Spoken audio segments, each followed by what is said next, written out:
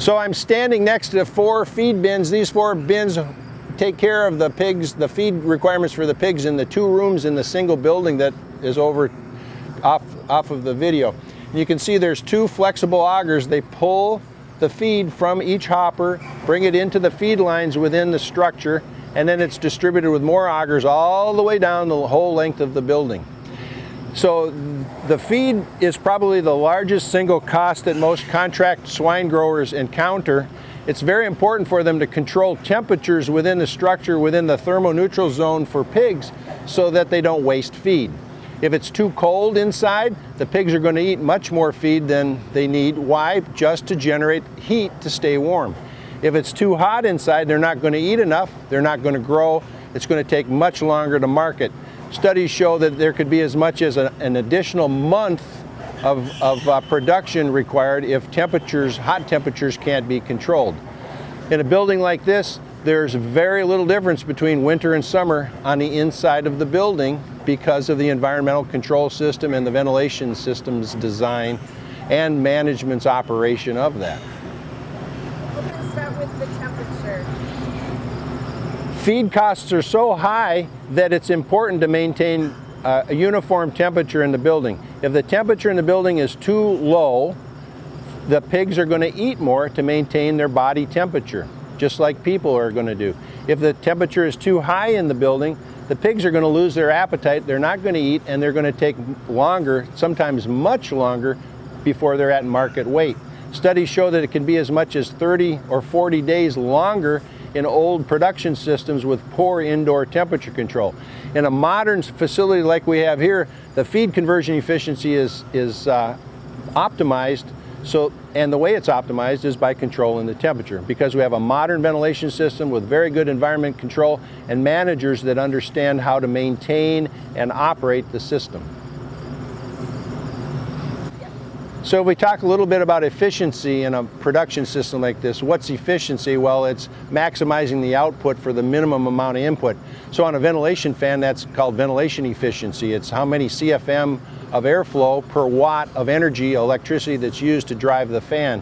When it comes to the pork production system, the primary metric is feed conversion efficiency.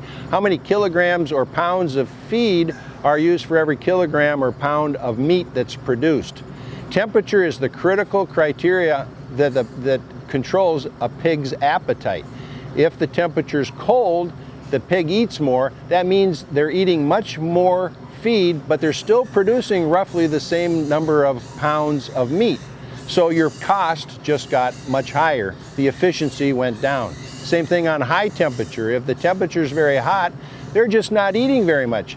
Feed conversion efficiency in that case is actually usually very good. However, they're taking forever to grow enough to go to market, and so they're spending much more time in the building, which reduces the system's overall productivity and efficiency. So you can see here right now the tunnel curtain is dropping down a little bit. That's because probably at least one more fan came on. Why is it opening? To maintain a uniform velocity of air going in, somewhere between 600 feet per minute and 1,000. And when I put my hand in front of this, I can really feel the airflow.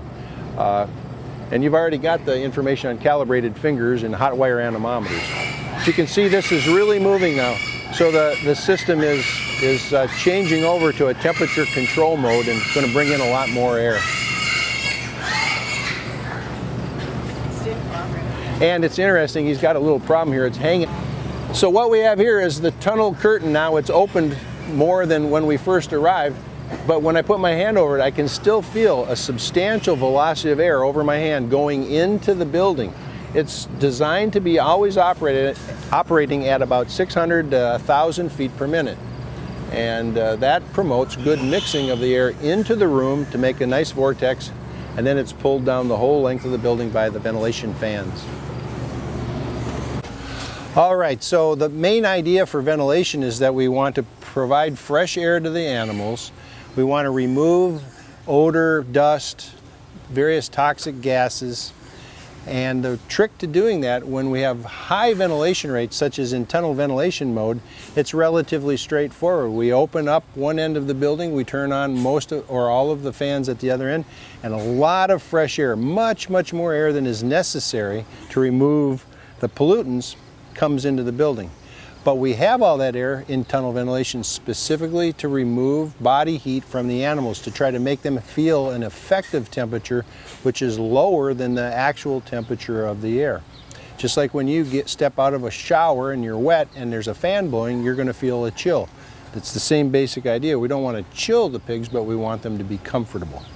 However, when we're not in tunnel ventilation mode, when we're just in a lower ventilation rate mode, we typically call that cross ventilation, or in this case, at this swine facility, it's generated by ceiling inlets. So the air enters through the soffits, goes up into the attic, and then by the number of fans that are running, which create a vacuum, it pulls it from the attic down through those air inlets where we saw the smoke coming out and distributes it into the building.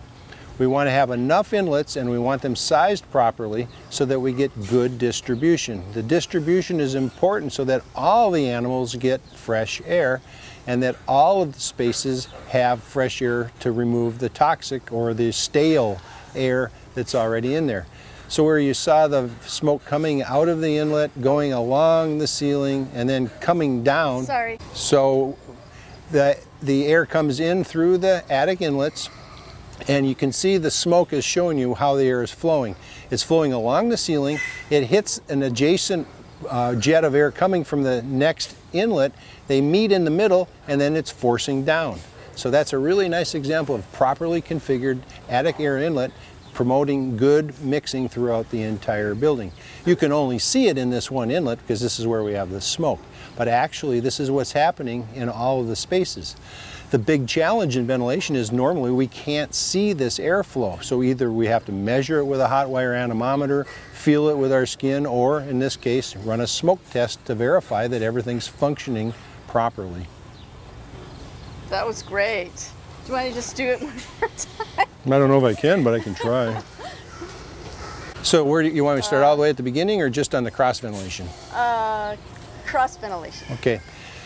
So at lower ventilation rates, when we're not in tunnel mode, the system operates a little bit differently. The air isn't brought in through the tunnel curtains, but rather it's brought in through attic air inlets. So the air enters through the soffits, goes up into the attic, and then the vacuum from the fans pulls it through the inlets. If the inlets are operating properly, as you see here with the smoke blasting along the ceiling, that's promoting a good ceiling jet. That smoke is showing you how the jet's behaving. When it goes to the center towards the other attic inlet, it drops down. That's because the jet from the other inlet and this jet are meeting, and it's forcing it down. So that nice roll, that vortex, is the basis for good interior air mixing. What it's doing is putting that fresh air right down where it needs to go, but first giving it time to stay along the ceiling and modify its temperature so that the pigs aren't either too cold or too hot. And it's replacing all the stale air where you see that smoke going with nice, fresh, new air.